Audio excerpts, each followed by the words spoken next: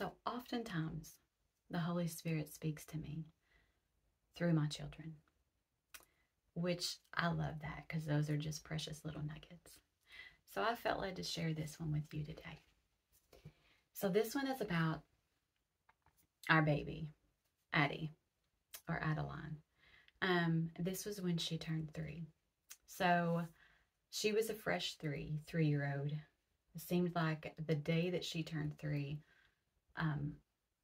she thought that she was going to be completely independent, that she no longer needed help doing anything. And she went through a season of having or trying to dress herself. She didn't want any assistance. She didn't want any help. And this particular day, she had pushed me out of the room and she said, "Mama, I got this." And she pushed me out of the bedroom and she shut the door. And she was in there for a long time. I'm talking like 45 minutes to an hour, a long time. But all of a sudden, she pushed that door open. Immediately, squeals filled the house.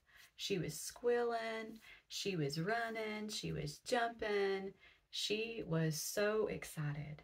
And when I got to the steps to look at her, like, she was a mess. She was a absolute mess. Her hair was all over her face. Her face was flushed. I mean, those cheeks were blood red. She was covered in sweat. But she was so happy. Her expression of just pure happiness and excitement. But she was exhausted.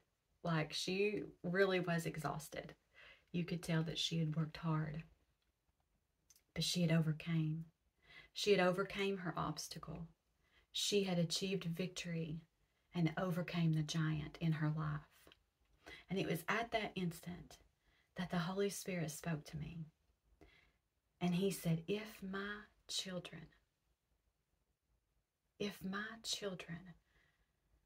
would have the same dedication to conquering the enemy with time alone in prayer with me, what obstacles they could overcome, what giants they could defeat.